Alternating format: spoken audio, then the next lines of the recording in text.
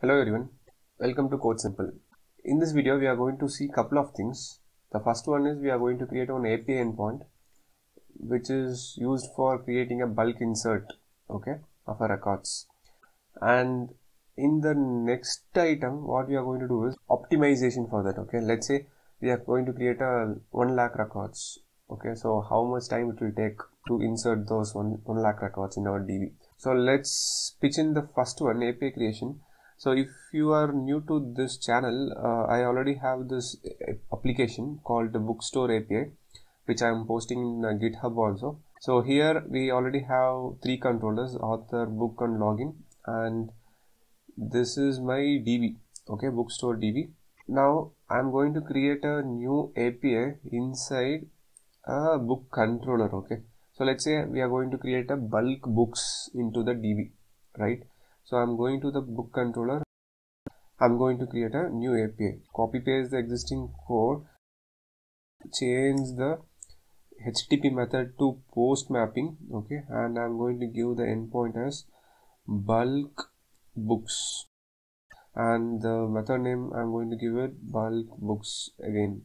Right. And I don't have any params, so I'm going to remove all the params here. I'm going to accept a body. Okay, so here I'm going to accept that request body.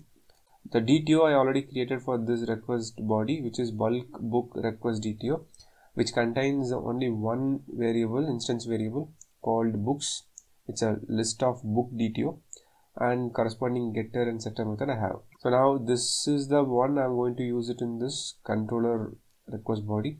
So I'm going to type in here bulk request body DTO. I need to give a name for this, and this is my name, okay.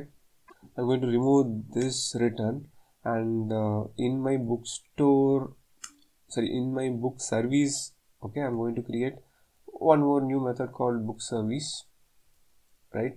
So I'm going to pass this bulk book DTO here, okay.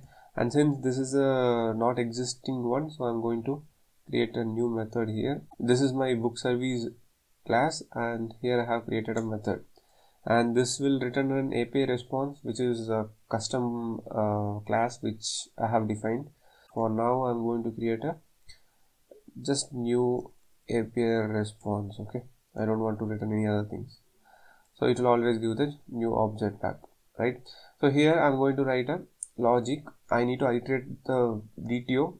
Okay, it's an array, right? It's an array of book DTO, right? So let me write a for loop here. So bulk DTO dot get books will return the list of books DTO, okay, and then I'm going to do a for each, okay, of book DTO, or I can say each, okay.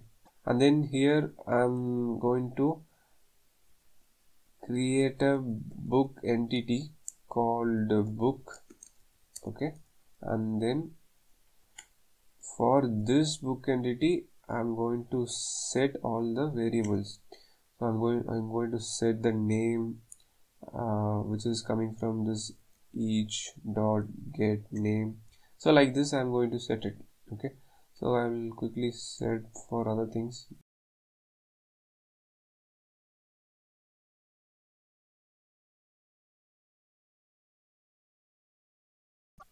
Going to have one more list of book, okay. This is the main, let's say this is called books entity, and going to create a new variable, okay. I'm going to initialize this one as also with the array list, and whatever I'm doing it here I'm going to add it in that array, okay. So here I'll be adding this book whichever we have generated, right? Now after this for loop we will be having the list of books, right? So this list of books only we are going to store it in the DB or save it in the DB. So we'll be using existing book repository class dot save, and I'm going to pass this books entity here, okay. Let's quickly just test this one. so that we can move on to the next one. Okay, so here I have created a endpoint called bulk books, and this is the name of the key called books, which we have created already. This one, this book DTO, this is the name of the book. So whichever name you are given here, same name you have to use it here. Okay, else this mapping won't happen, right? So I'll quickly show my DB for this books. Oops, I need to log in again. Logging in. Okay, so here I have books table. This doesn't have anything. So now I think application is started, right? Let's verify this. Yeah, application started in 7000 port number, and I'm going to hit this endpoint with these two records. Okay, yeah, so this is done. Now if you see the table, I have two records. Okay, so perfect, it is starting from 1 then 2. If I hit again the next request, let's say I'm going to hit now with 4 records. Okay, comma and enter. So don't bother about the content here, just want to understand the concept. Okay, so yeah, I have sent, hitted this API, and going to refresh this page. Yeah, so the previous 2 and the new 4, now totally 6 records are there. Okay, so everything is fine. We are talking about the bulk insert, right? So now we have inserted only like 2 or 4 records at once, correct? Now let's say if your application wanted to insert like thousands or lakhs of records, okay, then definitely this will take a time, right? Because we're going to execute insert statement for each record, right? For 1000 means 1000 times that insert statement will execute, and you can think about the lakhs of records getting created. Okay, it is not a good running the single statement again and again, right? So for that, first thing is I'll just show you a quick demo. So in the service, whichever we are taking from the user, the request body, I'm not going to use this, I'm just commenting this out, and I'm going to create a for loop here. Okay, so this for loop will execute, let's say 10,000 times, right? And here what we are going to do is we are going to just create a dummy records here.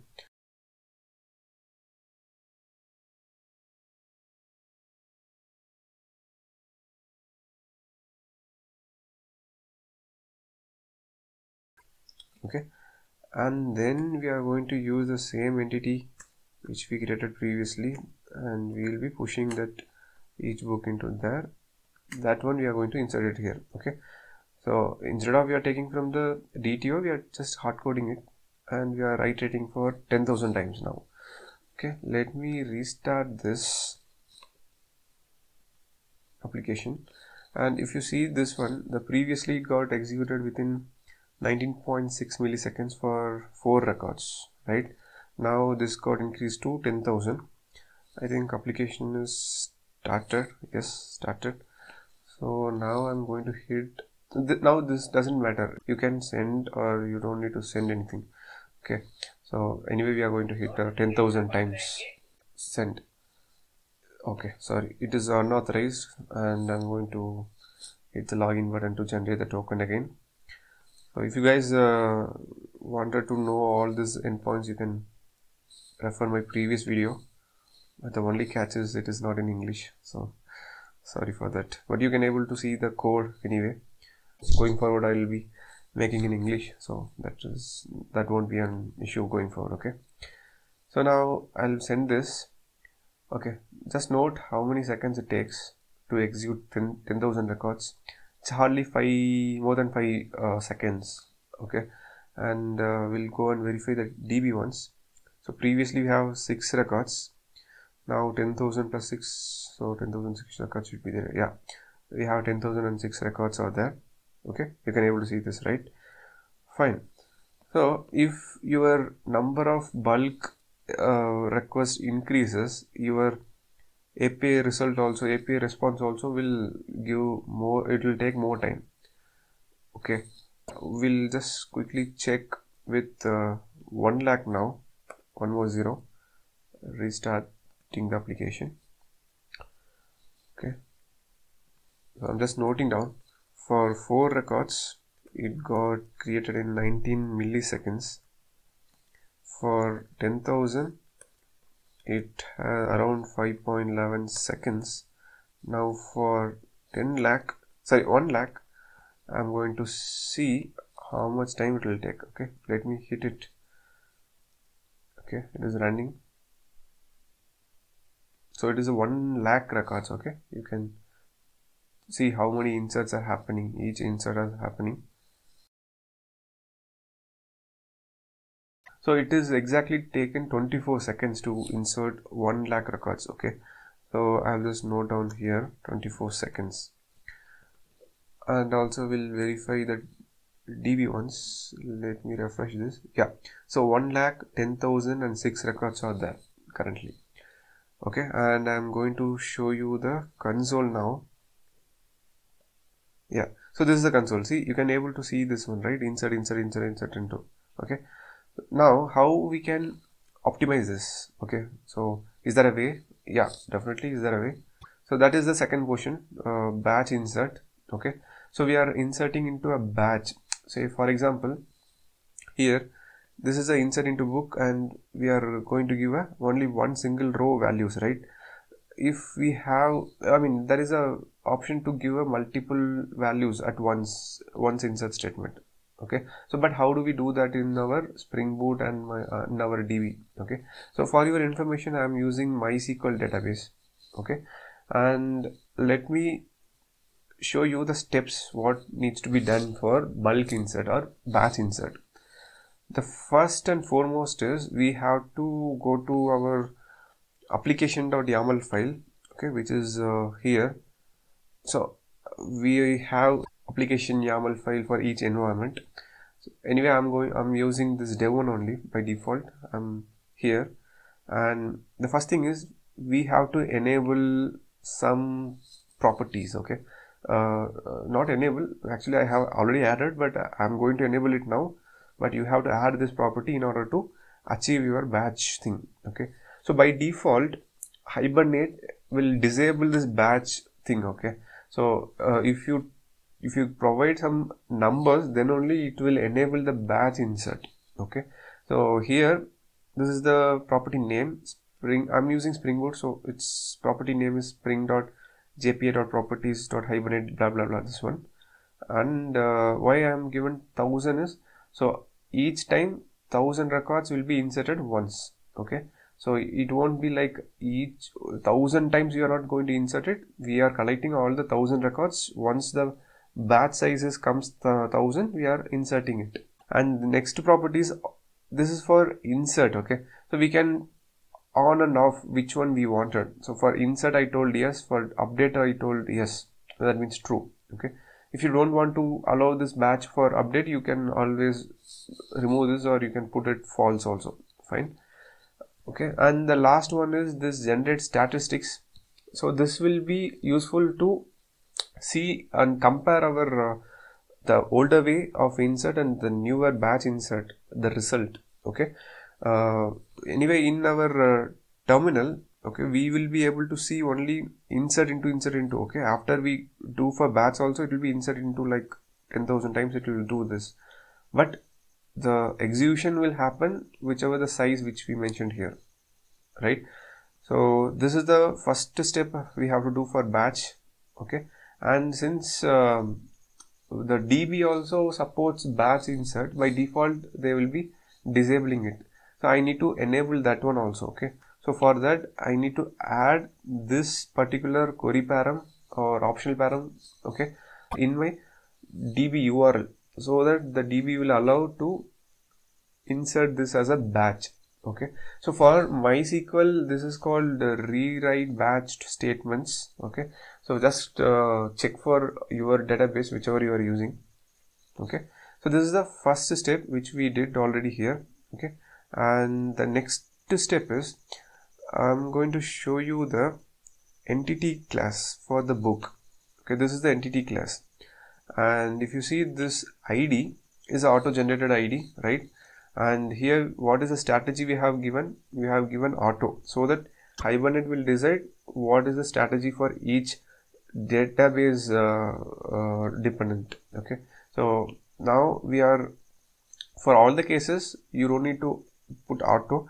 For this batch one, you need to give a sequence. Okay, now there is a problem in MySQL. If I give a sequence and if I start this application, right, MySQL doesn't support this sequence.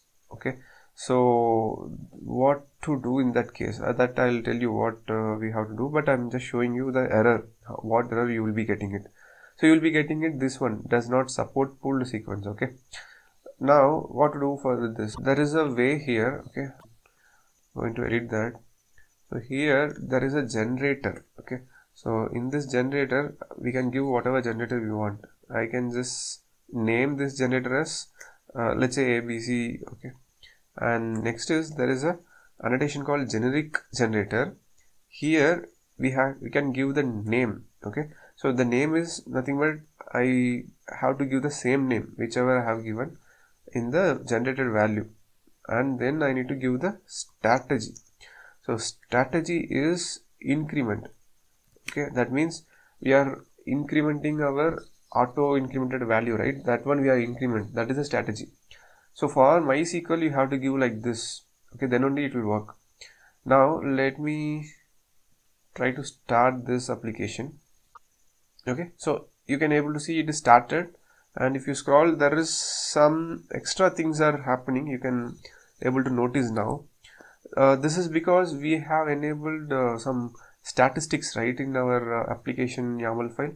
Because of that, okay, so we can able to see how many connections we are acquiring and how many seconds it got executed. It is like a verbose level. Okay, now we don't need to bother about any of the things now. Here I'll just going to clear the I just clear this console, and now let's say for the same request, that means for the in our application we have given 1 lakh records, right? So just reconfirming that, yeah, we have given 1 lakh records, and previously the 1 lakh records took 24 seconds to insert.